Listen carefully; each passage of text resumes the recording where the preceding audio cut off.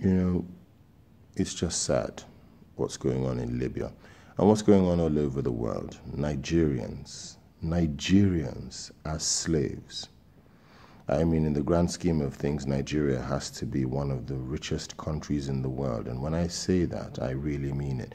I'm talking human resources, I'm talking land mass, I'm talking mineral resources, and I'm talking oil.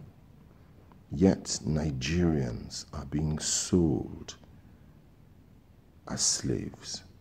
Now, these are people who've been sold a lie, who are taking off in the pursuit of happiness. They want a better life, so they're trying to get to Europe, they're trying to get to different destinations where they believe they're going to have a better life.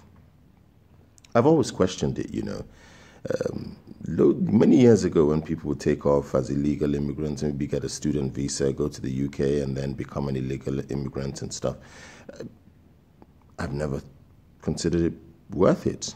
Not even one little bit, because you're going to have to live and operate outside the system. And you can only get so far living that way. And one day, that system will catch up with you and you could lose everything. But this is a tragedy of epic proportions. And what makes it even more sad is that we, back here in Nigeria, listen to the millions and billions of dollars looted, stolen, misappropriated, wasted, recurrent expenditure, and so on. How have we got it so wrong? How can you have so much and yet have so little? Is it a capacity thing? Look, I charge today's government to make this priority number one.